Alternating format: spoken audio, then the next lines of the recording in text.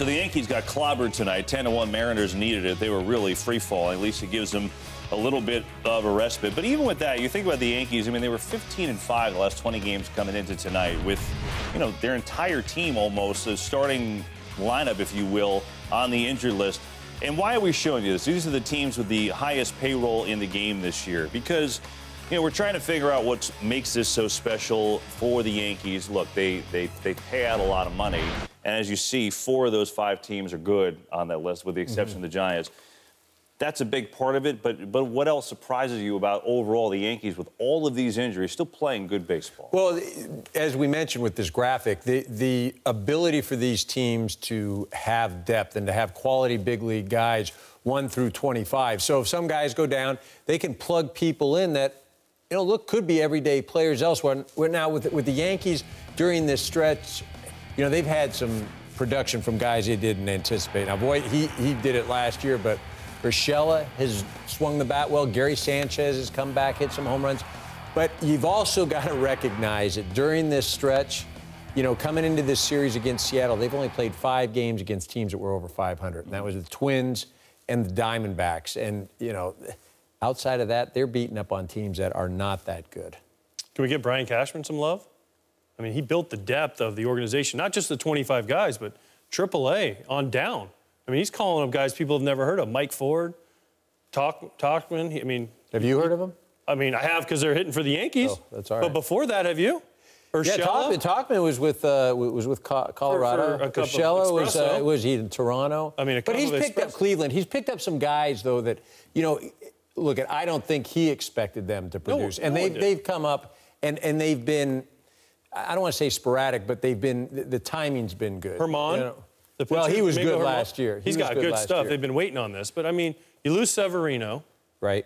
You lose Judge, you lose Stanton. We could do a whole show of who they lost. It's amazing. And they're still right there. They have, I mean, I know they've played a weak schedule. I get it, but at the same time, they're still, and they're beating these teams, they're bludgeoning these teams with their offense. It's scary when they get these guys all back. I think the beauty of Cashman is, look, he's in New York.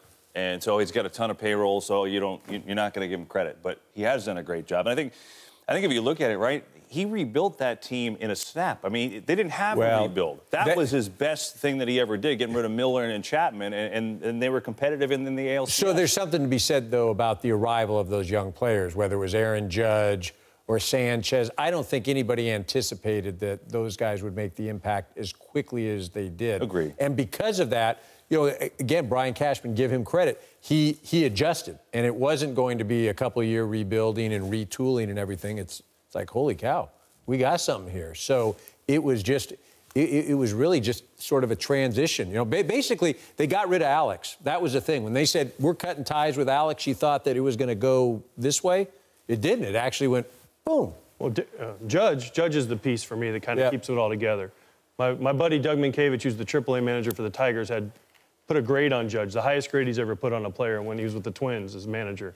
And they're like, what are you, crazy? He goes, look, this guy's 6'7", unbelievable makeup, can play right field, hits homers, puts a grade in the back. Athletic as heck. He said he's the best minor league player he's ever put a grade on in like 7 or 8 years, and he got buried for it. And when Aaron Judge is on the field, he's pretty amazing. Yeah, and he's another one of these guys that's out. So the Yankees, despite all that, they get clobbered tonight. They've been playing well overall, and they're still chasing the Rays, who are in first place coming into today. So not pictured in that highlight is Kris Bryant. You know, we've been talking all year about Bryant. When's Bryant going to get going? I guess the question is he gotten going? He's 3 home runs the last 3 games. Now tonight he's over 2 walks. He has been drawing walks all year. Is he back? Is he back to the MVP that we've come to know and love? It's hard to be back to the level he was. I think the expectations were put so high on him when he came up. All the hype before he got... Remember, he was the first guy they ever talked about manipulating service time with. He had the big billboard. When's Kris Bryant going to be here? He comes up. He wins all the awards. He wins MVP. They win the World Series. And then he gets hurt and he has a slightly down year for Kris Bryant.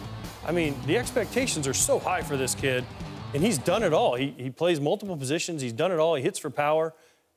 Gets big hits, walked them off. I mean, this guy, the sky is the limit, but just give him a little bit of time. But, yes, he's on the track back. It's almost like the MVP season is his floor, right? Like, that's automatic, and now each year should be an improvement.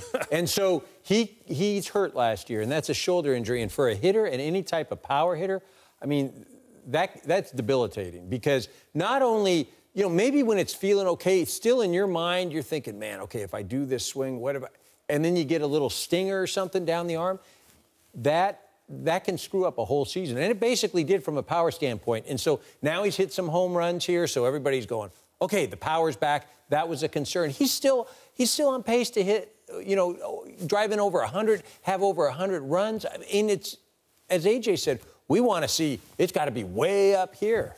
I mean, it's crazy because you talk about the injury, and that was essentially last year.